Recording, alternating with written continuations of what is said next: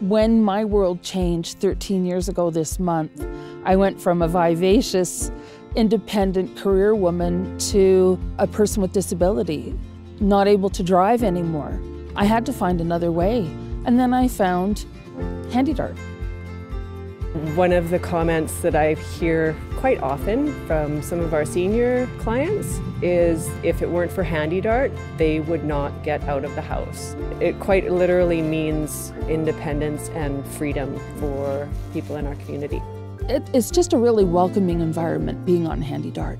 It allows me to just depend on myself.